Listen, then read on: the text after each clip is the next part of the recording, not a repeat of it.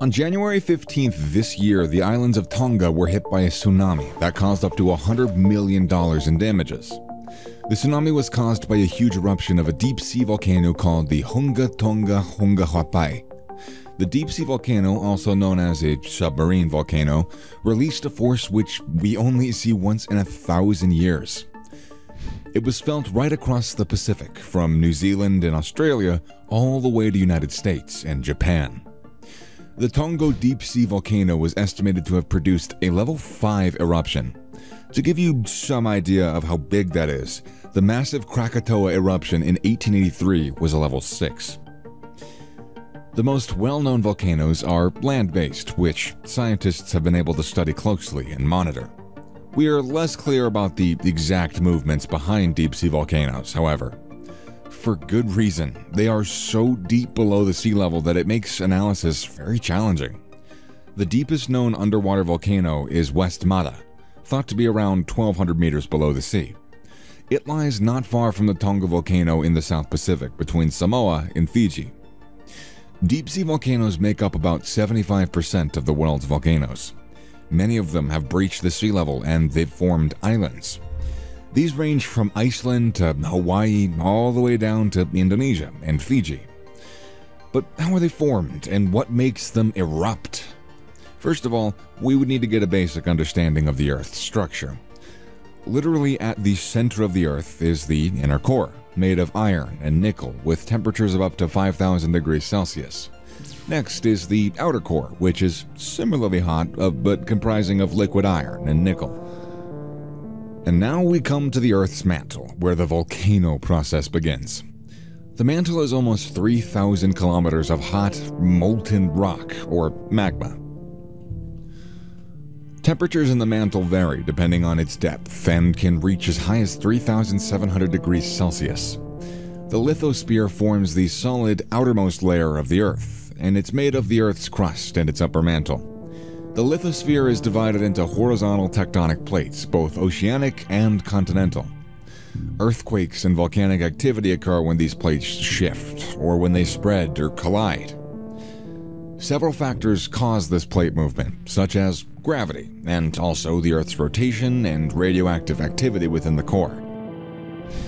On land, volcanoes are formed when cracks in the Earth's crust allow this magma to pass through. The cracks come when tectonic plates beneath the Earth's surface shift. Now, if two plates meet, the heavier plate is going to sink below the other plate, forming a gap for the lava to flow through. And when it cools, it forms the cone-shaped mountains that we happen to know as volcanoes. In the ocean, however, as you'd imagine, things work a little differently. The first stage is when a gap appears between the plates on the ocean floor. The gap appears when two tectonic plates either collide or spread apart, similar to on land.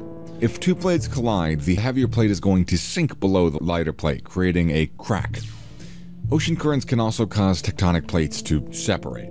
When they're pulled away from each other, again, a gap appears. Molten rock, or magma again, is released from the Earth's mantle and passes through the cracks in the ocean floor. The magma erupts, filling the cracks and creating a volcano. When the red-hot magma meets the almost freezing seawater, it vaporizes immediately, resulting in what is usually a passive eruption. The enormous pressure from the water also prevents an explosive eruption such as those seen on land. These underwater volcanoes form ridges, similar to mountainous ridges on, again, land. The ridges are known as mid-ocean ridges, and they form a massive volcanic mountain range in the sea. In fact, the mid-ocean ridge system is actually the longest mountain range in the world, spreading some 65,000 kilometers under the sea. Most of this volcanic ridge system remains a mystery, as it's over 2,000 meters below sea level. We know more about the composition of the Moon, or Mars, than we do about the mid-ocean ridge.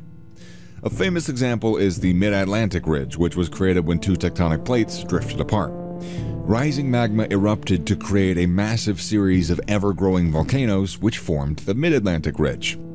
It stretches over a staggering 16,000 kilometers from Iceland down the Atlantic to finish between the southern tips of South America and Africa. Underwater eruptions are widely varied, although we still know very little about the deep-sea occurrences. Submarine volcanic eruptions can generally be classified into shallow and deep eruptions. As we mentioned earlier, deep-sea eruptions are subdued by the immense water pressure above them. This suppresses any noticeable emissions, such as steam, gases, or rocks. So passive are deep-sea eruptions that they rarely even register on the ocean surface.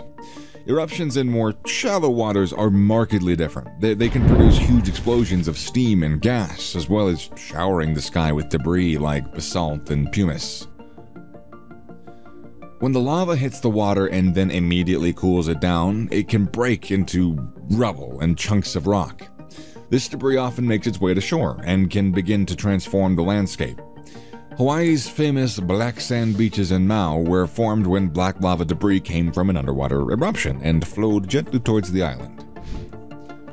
As underwater volcanoes continue to erupt passively, they continue to grow slowly, with the added layers of frozen lava being stacked higher and higher. This process takes millions of years and can eventually lead to the island formations. From Iceland to Hawaii and Indonesia, we can see evidence of islands that were once deep-sea volcanoes that grew and grew with each new eruption. Once volcanoes grow high enough above the seafloor where the water pressure is less intense, they're capable of explosive eruptions. Volcanoes that remain underwater are vitally important, very often for supporting sea life. Seamounts are basically structures formed from volcanoes that remain beneath the ocean. They're home to some incredible and diverse forms of marine life, ranging from plankton and coral to crabs, sharks, and dolphins. The Pacific Ocean has the world's largest number of seamounts, with at least 10,000 active structures. Underwater volcanoes that erupt still pose a threat, as seen in Tonga this year. Detecting potential eruptions has been problematic for scientists. Steam and ash emissions are clear signs that an eruption has either just occurred or is about to. However, this only provides a reactive response. Earlier signs of possible eruptions are preferable because they can help limit damage from an ensuing earthquake or tsunami, such as one that was experienced in Tonga. Recent developments with satellite technology now allow scientists to monitor other signs of volcanic activity, like color changes in ocean surface water. If the ocean water suddenly has an increase in, say, iron, the water can change to a yellowish-brownish color. Aluminum is another metal linked to volcanic activity, and it can produce white colorings. As technology continues to develop, we can understand more and more of how deep-sea volcanoes function. To understand this cycle helps us to understand how the Earth's crust and mantle intertwine. So, go check out some of the world's most beautiful volcanic islands, why don't you? Maybe Hawaii, perhaps the South Pacific? Why not Iceland? Come on, travel the world. You know you want to quit your day job and just travel? Woot! And if you did, that'd be your chance to set foot onto something that erupted over 1 million years ago.